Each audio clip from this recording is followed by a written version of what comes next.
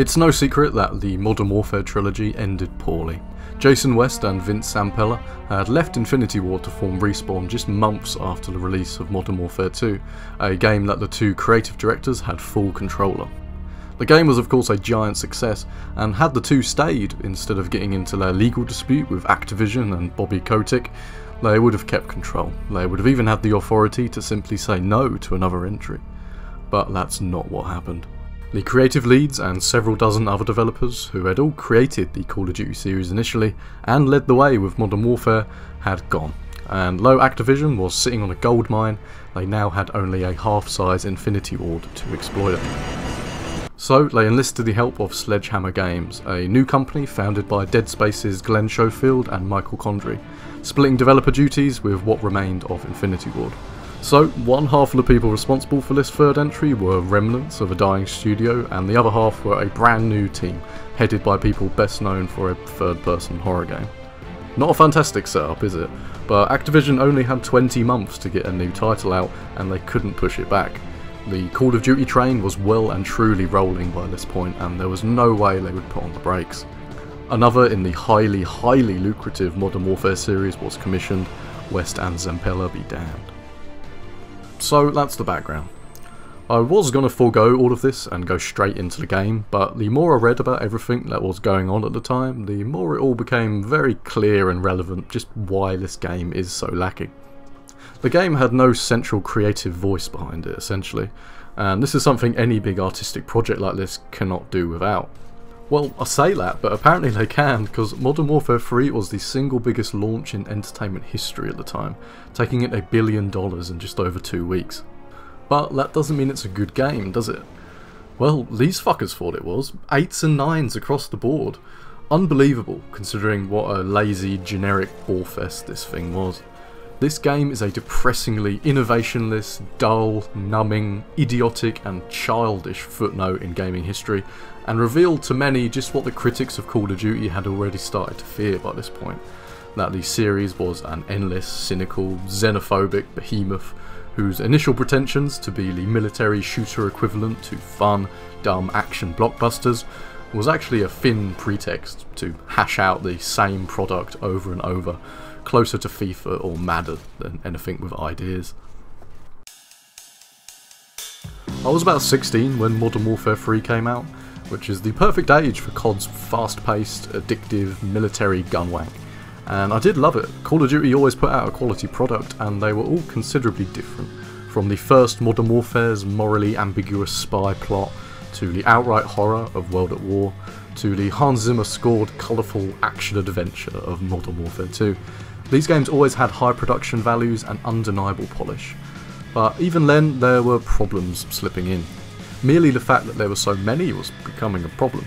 The gun mechanics never really changed, so they kept pushing things forward by upping the scale of things and keeping you quiet with flashy toys. It worked for a time, but Modern Warfare 3 was where it could go on no longer. Immediately, there's something not quite right with how this game starts. It's tired from the first level. With only a quick preamble, you're thrown into an aggressively desaturated New York shooting gallery, using the exact same weapons from the previous title. Any semblance of pacing is just gone, and okay, I get it, this is World War 3, the world's gone crazy, and it wants to throw you in where you left off, but holy shit, let me get acclimatized first. Giving players a chance to watch things unwind in real time before ramping up the action is something this game is far too scared to attempt. And perhaps it wouldn't bother me so much if this first big street fight encounter was unique, but it's not. Pushing through wide brown corridors with characterless American soldiers is what half of this game is. You'll do it in New York, you'll do it in Hamburg, you'll do it in Berlin, you'll do it in Paris. Push up a street, maybe turn a corner or two, shoot the endless mass of Russians and wait for the cutscene to tell you to stop. The locations change, but things stay the same. But that's only half of the campaign. The other half is the sneaky Captain Price SAS stuff. The stealth missions from the previous titles were often the best parts of those games, and Modern Warfare 3 knows this. That's why it makes you do 5 of them. Well, not full stealth missions. This game doesn't have the attention span for that. Everything turns into a ridiculous shooting gallery within minutes, and the characters aren't fazed by it anyway. Do you remember the slow pace and atmosphere in Pripyat? The feeling that you're in real danger if you're caught? Restraint can be a powerful tool. Not going all out can make the moments where you do all the more impressive. Why did Africa start exploding all over the place when you're making your escape? Imagine if that happened in Pripyat after you shot Zakhaev. The fact the building explodes means something because it hasn't happened before. When you make your escape, there aren't explosions going on to scare you. There's just the sense that you're two men out of your depth being chased. Much, much more effective than this visual mess. Those stealth missions with Price and Soap were usually the more characterful and creative sections of those games, but again this one falls flat there too. The problem is there are no new ideas, just recycled ones. There are recycled ideas everywhere in this thing. Most weapons are taken straight from Modern Warfare 2 with only minor cosmetic changes, but even the new ones are just brought back from the first game. But hey, do you remember shooting up militia in a favela with chickens in cages and dudes on trucks? Do you remember shooting up guys in a room full of screens? Do you remember scuba diving? Do you remember steering a raft? Do you remember AC-130? Do you remember crawling under a truck? Do you remember the javelin? Do you remember breaching? It's more fun when there's free things on the door, right? Do you remember Predator drones? Well, now they're in colour. Now that's what I call innovation. There are some new toys, sure, but they're all given and taken away within the span of minutes. Less, actually. That mortar section goes on for 25 seconds. The attention span it thinks the player is working with is truly something to behold. The real problem with these toys though is that there aren't levels designed around them like the previous titles often had. You're not allowed to use them on your own terms. They don't seem to understand that it's not the toys themselves that are fun, it's the opportunities that they afford gameplay, getting one up on your foe. I mean, all of this stuff is token, even the night vision goggles. Technically you're in control of them, but it'll tell you when to put them on and when to take them off. If you don't put them on, you can see anyway, and if you keep them on longer than you should, they'll just despawn them off of your face. There were times in the previous games where they were actually useful, they were part of gameplay. Here though, the key word is token, plain and simple. Everything new that they can think to throw at you is something you've seen before that they've tried to up the ante on. Like the 9-banger. Am I supposed to be impressed that it bangs more? Yet the set pieces is where this game reveals itself to be truly out of ideas. It's got a lot of them, everyone trying to outdo the rest, but ultimately they fall flat because the context behind them is lacking. Think about that train sequence. It's pretty spectacular, it's a fun idea too and well done visually, but what are we doing it for? We're in London trying to stop a chemical weapons attack and the weapons are in a truck. So why are we chasing after this train and causing way more collateral damage than any terrorist attack would?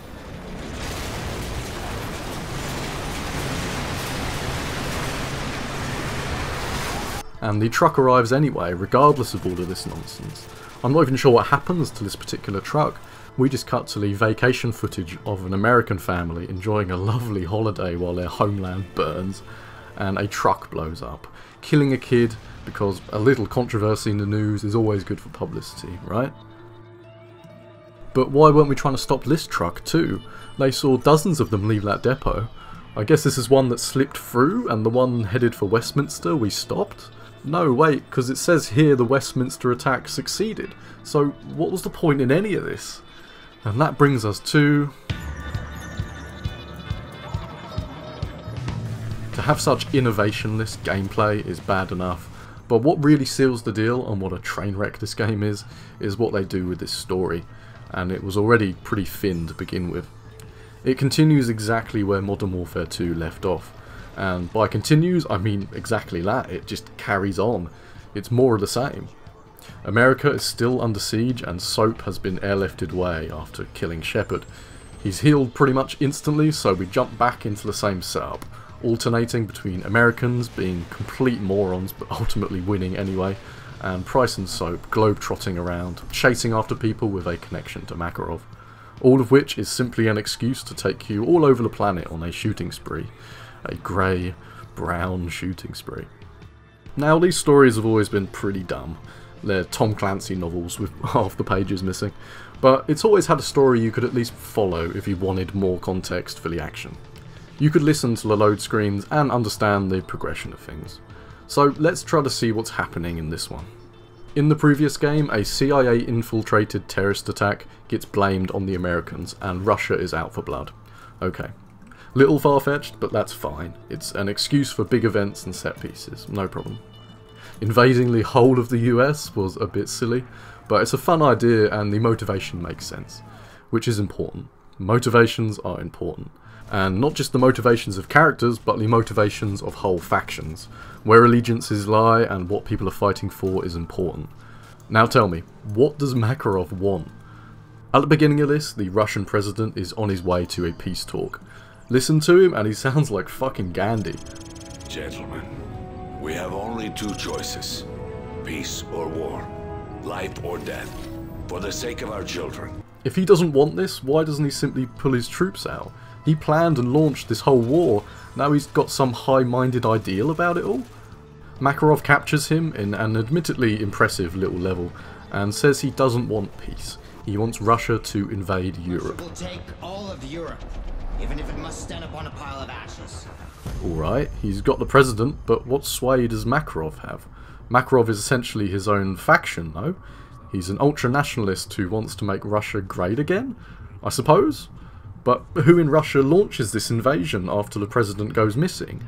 Makarov can't be in charge because he's a known terrorist, who, by the way, is on camera shooting up the airport. What is the ultimate goal for him? What's the ultimate goal of the Russians in general? Purely revenge? Why attack Europe then? Expansionism? So they've just lost their insanely costly war against America, and now they're ready for a full-scale invasion of all of Europe. Why would anyone in Russia want to do this? Half of this game is about chasing Makarov from place to place, trying to kill him, but at one point it's about trying to stop this chemical weapon attack he launches. But are Makarov's terrorist organisation and the Russian government the same thing? The game makes no real distinction here. Apparently they're not the same, so why did Makarov's gas attack coincide with the invasion? Do the Russian army agree with this approach? Well, they're happy to gun down civilians, so I guess aside from the president, Nikolai and Yuri, every single Russian is just pure evil. It's all just nonsense. A thin pretext to shoot the evil bad guys in as many places as possible. And yeah, you might say I'm taking it too seriously. I'm overanalyzing it. But this is the entire context for what I'm doing as a player. It doesn't have to be complicated, it just has to make some bloody sense. The other games weren't complicated, but they got those basic things right. There's a point where you have to rescue the Russian president's daughter from the Russians. Who has her? Makarov's people? But they're backed up by the Russian army. Why are the Russians fighting against people trying to save their president and his innocent daughter? I just don't understand this. The motivations are just so tangled. Who do they think has captured their president? Who's calling the shots in Moscow with the president missing? It's a little suspect he went missing on the way to a peace talk, no? Should probably delay that invasion for at least a little bit. The confusion around factions and their motivations extends to the actually written characters too. I simply can't quite figure out who Price and Soap are actually working for throughout this game. They're Task Force 141, but disavowed. Okay, so they're an independent thing now, yes? Funded by who? Who are they talking to on these loading screens? Delta, I guess, but they're American Special Forces, so why are they working with these renegades? What does the British government think about Price fucking around like this? I've racked my brain trying to make sense of this story, but I just give up. It's clear I thought about it more than the developers did. The main things to get across is that Russia is bad, and the Americans especially are valiant heroes. They're so heroic that they can hop over the Atlantic just moments after their nation has been invaded and flattened to come save all of Europe as well. The armies of Britain, France, Germany, the Czech Republic and the rest of Europe are helpless without them apparently. It's incredibly masturbatory, and I know why they've done it of course. It's because the game's made by and being sold primarily to Americans, but for the love of Christ, have us play as French Special Forces in Paris. Let us play as the Germans in Hamburg and Berlin. The only time they even touch on the wider implications of this conflict outside of the gallant American warriors or British James Bond characters is when you and Soap are wandering around Prague and there's a friendly militia force going to war against the Russians. It's cool, I like this part, it's effective, it lends emotional weight to the plot. I don't know why they couldn't lean into it more, show the price of this sort of conflict. Well, I suppose you're selling this to teenagers. Can't let any emotions get in the way of the brainless shooting galleries. Until Soap gets injured, and Price emotionally screams for a medic while thousands of civilians die around them. It's a trope of this sort of thing, that of course the main characters are the most important thing, but here it's just shameful.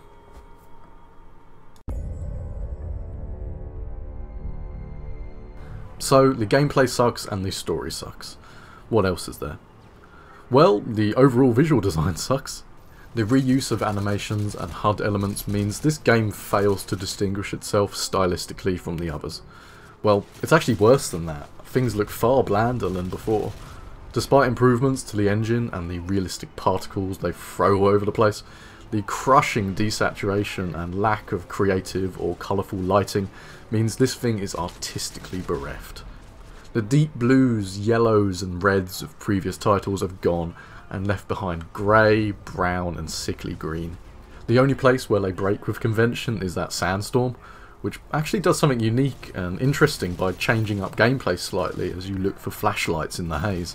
There are some good ideas in this, perhaps that's why it's so frustrating, because they're also short and underutilised.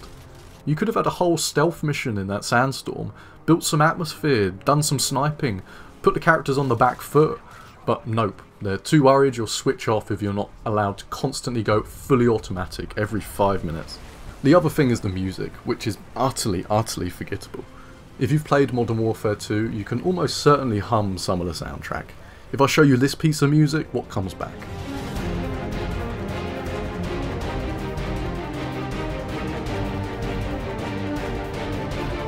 What about this track?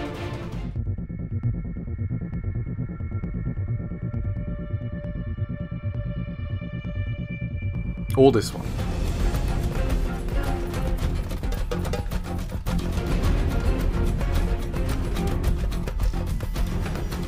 Now try to remember anything from Modern Warfare 3's soundtrack. There's nothing, is there? Gone are Hans Zimmer and Lorne Balfe's incredible work on the second. Now it's Brian Tyler, known for such works as Alien vs Predator, Requiem, The Expendables, Battle Los Angeles and 100 other generic action films. He was the right guy for the job, I suppose, if that job was to score generic action nonsense, which it was. What more is there to say about Modern Warfare 3? An unnecessary cash grab from start to finish. Creatively bankrupt entertainment for the masses, with enough explosions and confetti to keep those critics at the time from delving in too deeply before their review deadline the next day. Well, again, I say that, but reading them you can see that they made much of the same points I'm making now about lack of originality, monotone gameplay and nonsensical story, but still they gave high scores. No one wants to lose their job with an honest review score now, do they? 8s and 9s please, you won't get invited to private press events otherwise. No wonder people are far more interested these days in what people like Dunkey or Yahtzee have to say than whoever IGN or GameSpot decide to review games on their platform. Well, that is different. You took an entire numeral out of the original title. Better slow down your revolutionary zeal before you start decapitating French monarchs, Activision. Well, that's it. I wanted to delve into this game on behalf of my teenage self who didn't quite have the words to explain what was wrong with it at the time, and although I've done that, I don't think I've actually learned anything. Going back in time to what the gaming landscape was in 2011, symbolised by its idiotic Battlefield versus Call of Duty rivalry, was kinda sad and strange. In some ways it was better, a time before microtransactions where games were shipped without bugs and with several game modes. But this is where it all started, wasn't it? That they got away with making Modern Warfare 2.5 convinced publishers that quality wasn't a necessary prerequisite to making a shit ton of money. It's hard to pinpoint where giant blockbuster games as mere product really kicked off. It's been a feature of the industry for a long time, but I think Modern Warfare 3 certainly emboldened that perspective. Critics praised it for its overall polish and exciting moments, but you'll find very few people, even hardcore Call of Duty fans, who can remember anything about it these days. It was utterly forgettable, but don't forget what it represented and what it still represents. Well, thanks for watching. I know it was a bit of a miserable one this, but it was fun to give this game the critical treatment. Subscribe if you like this sort of content. It does take a while to make, so it would be good to know if people want more. Any suggestions on games that need to be dissected for good or for bad are always welcome. Tell me if you agree or disagree, and like the video if you did. Take care everyone. Peace.